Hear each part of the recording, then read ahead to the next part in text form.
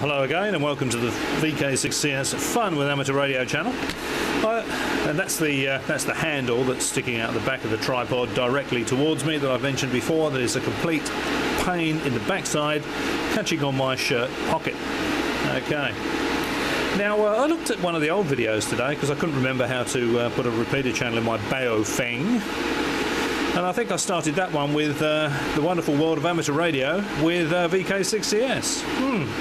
I don't know quite what happened to that. Sounds a little more period, doesn't it, for this sort of thing? You know, tube amplifiers, very old school.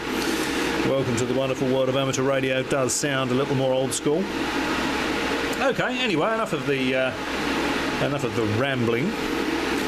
I hope you can hear me over the blower. I've got the GS-35 running at the moment with the heater on, the filament running, and the cooling air.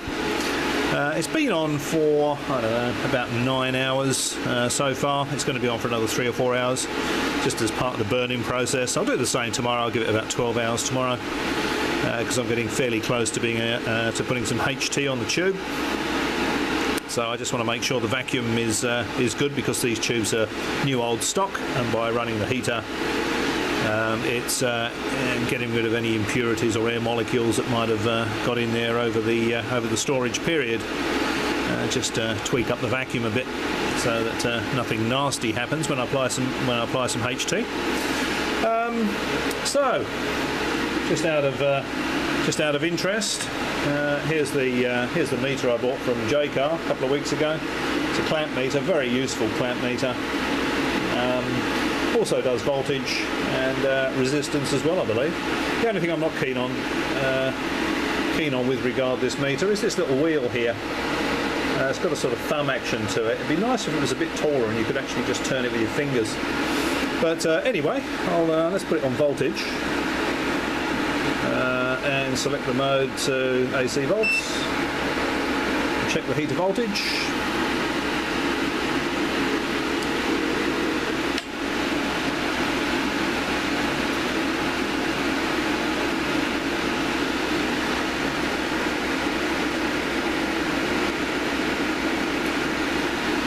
And you can see that's 12.77 volts. It's nominally 12.6 volts, plus or minus 0.7.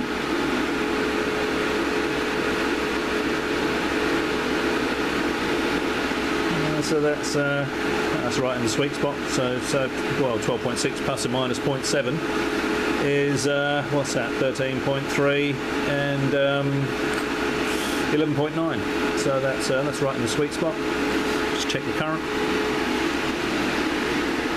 And the good thing about the clamp meter is I can just clip it on and look at the current. So just turn this around to, whilst avoiding the handle, AC amps. Go. There we go. As I say, it'd be nice if that was a bit taller. And I'll zero that with the rel button. And then I'll put that on one of my heater wires.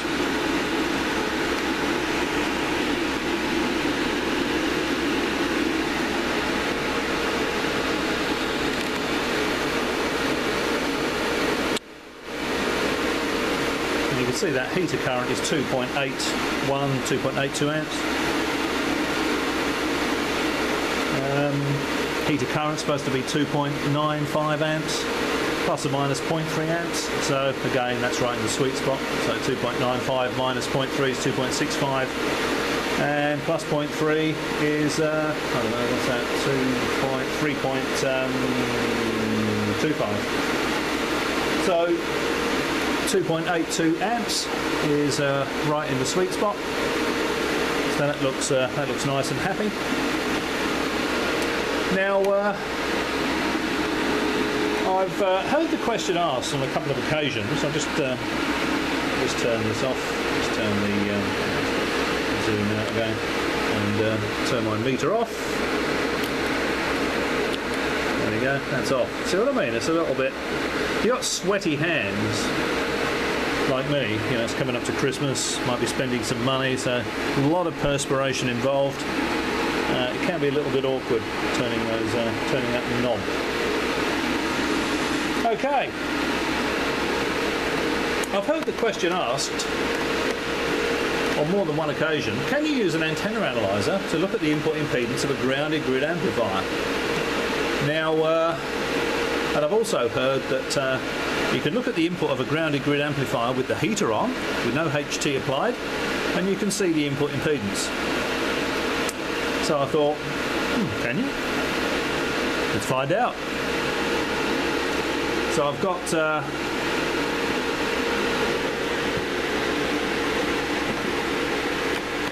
the trusty old UKITS FG01 antenna analyzer here, connected with a bit of coax into the RF input of the PA stage of the amplifier airbox.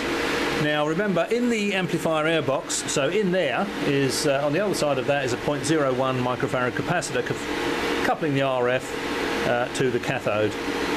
There's a cathode choke in there for the heaters, and this grey box under here contains the bias arrangement.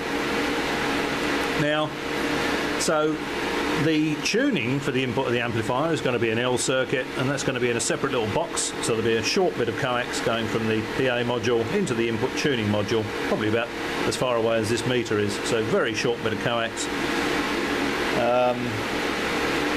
because the AC component of the anode current has also got to run through it. So you know, if you put the tuner external to the amplifier, you've got a couple of meters of cable going over. You've got the radio, you've got your drive radio, and you've got your tuner or your matching unit going into your amplifier, and just going with the input of the amplifier not being tuned as such. So you've just got a 0.01 going into the cathode of your valve. Then you've got the AC component of your anode current running all the way through your coax and then back again. So that can cause problems. Anyway, I digress. So let's see what happens. So this is not tuned. That's where I was going with that. So the input of this is not tuned. This is just 0.01 capacitor looking into the cathode of the valve with the heater on. So what happens if we turn on the antenna analyzer? Well, on 40 meters, it looks absolutely abysmal. Impedance is greater than 350 ohms. SWR is greater than 9. I suspect they are the limits on this particular device. So if the SWR is higher than 9 and the impedance is higher than 350 ohms, it's not going to want to know. Okay, well, let's just have a look at 80 meters. That's 3.6 megs. Still greater than 9, still greater than 350 ohms. Try higher frequency. 10 megs. Oh, it's come down to sort of can't make its mind up whether it's 304 ohms or 325 ohms. 20 meters. At least we're getting something on the screen now. Impedance 118 ohms and SWR greater than 9. 21 megs, greater than 9, 21 ohms. 21 ohms. This does vary slightly whether the heater's on or not. Not much, but it does. 24.9 megs. Is that focusing okay on that? Can't quite see that. 2 ohms. SWR greater than 9. 28 megs, 9 ohms, greater than 9. 52 megs, we're back to 350. I haven't decided yet whether to make this so it will work on 6 meters. And that's 350 ohms, in excess of 350 ohms, in excess of an SWR of 9. Oh, come on, focus, please. It's a very small viewfinder on this. I don't know if it's me that's out of focus or the camera. Okay, so the answer to the question: can you look at the input of a grounded grid amplifier with an antenna analyzer with just the heater on and look at the input impedance? The answer is no, you can't. Unless there's something wrong with it. I don't think there is.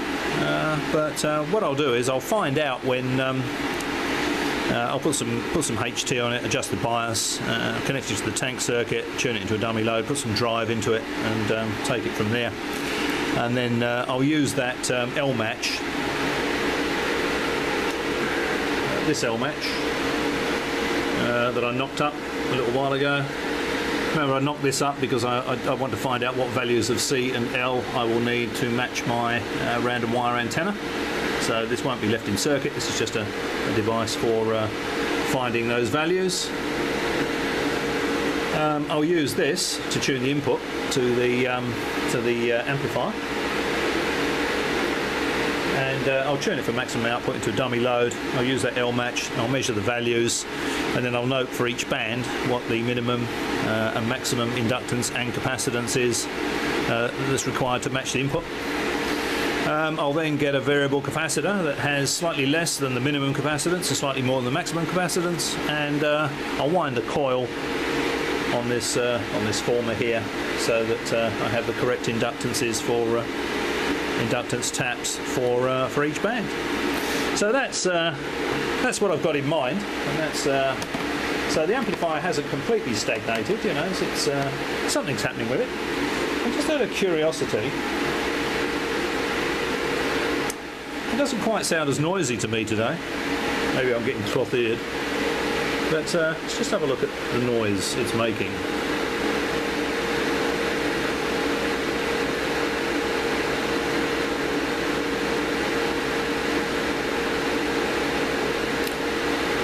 Alright, we'll call that 67 dBA. I'll have to have a look at a previous video to see whether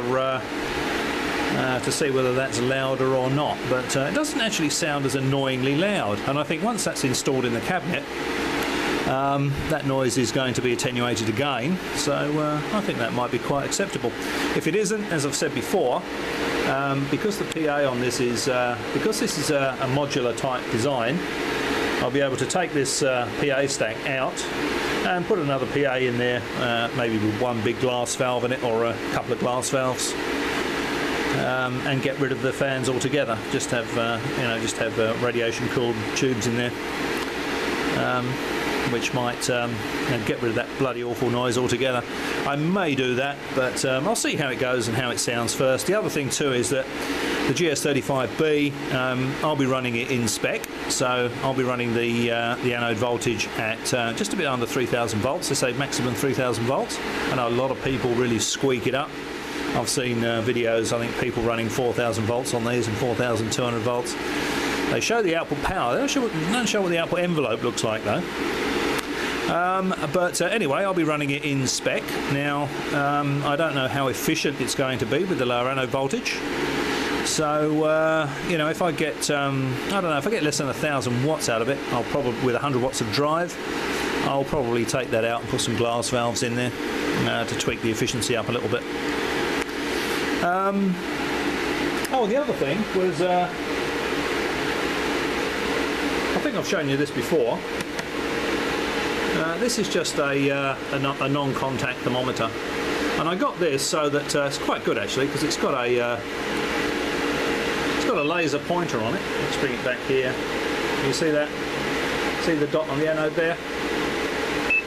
So what? And it's showing me that that's. Can you see that? That anode is at 29 degrees centigrade. So when I've tuned it up with full power output, that's the hottest it's going to get when it's being tuned up. When it's running full power output, I'll just put that on there, put that on the anode like that, and read the temperature, and just make sure that it doesn't exceed 200 degrees centigrade. Certainly shouldn't, because the airflow through the tube is as specified. It's actually a little bit more. So there's a little bit more than 90 cubic feet a minute of air going through that tube. So there shouldn't be any problem there. Okay, well I think that's about it. Hope you found that interesting or informative, as usual, or both. Thanks for watching, and I'll catch you next time.